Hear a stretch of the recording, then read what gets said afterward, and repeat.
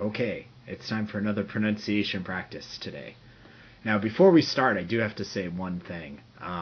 Next door to me, there are some kids, and these kids are very, very noisy. So they're out there screaming, and they're doing something bad to their cat, and the cat's like making loud noises. So, if you hear screaming in the middle of today's lesson, just ignore it, right? We're going to focus on pronunciation and pronunciation only. So just forget about those stupid kids, okay? All right. To start today's pronunciation practice, we have actually some questions from the people in our English community, so let's go ahead and take those. The first question is from Nana-san, who was asking about the difference between the word bag and back.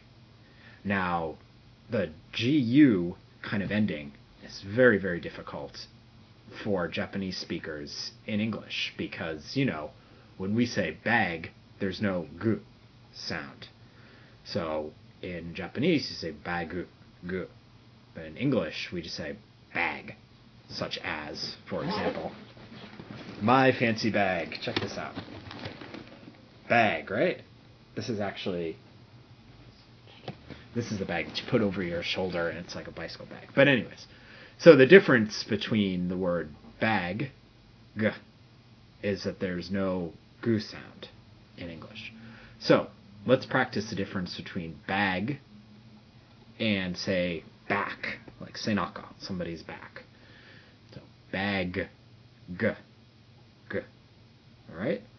And back, k. It's more of a sharp sound, like k. So bag, back, senaka. Okay, are you ready to test it? All right, let's see. Senaka.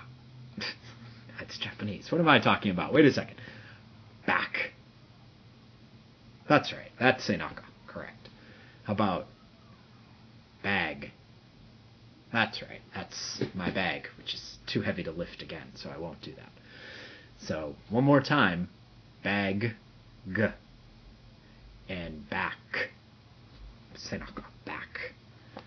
Okay. If you have any more questions about that one, you can ask me anytime and I can do that one again. But it's definitely tricky, so you just have to kind of practice that sound. And another question we had was from Yoko-san, who is asking about kind of W words. These are really hard for Japanese people too because, you don't really have the same W pronunciation sounds that we do. So, for example, the difference between would, like, would you do this for me? And say word, like a word in a book. Now the big difference there is that would you do something for me is like w, like that. And word has kind of like a her sound. So like word. You understand? So would, word. Would you do this? What was the word he said? So, and another one that's actually really tricky too is the word for walk. Like wa. So, we have walk, would, w, walk, wa, and word.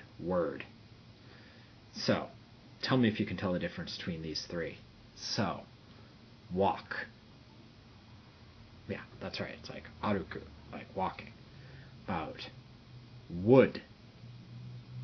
Right. Would you do this for me? And finally, word. Yeah, see, that's just, like a word in a book.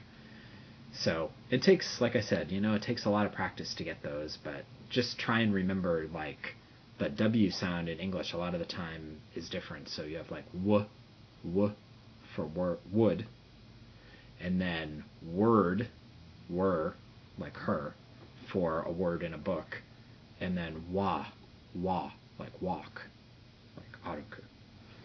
So, that's today's pronunciation practice. I didn't hear any kids screaming, so this is a good thing. I hope this was helpful for everybody today, and we will definitely do this again soon. Thanks for listening.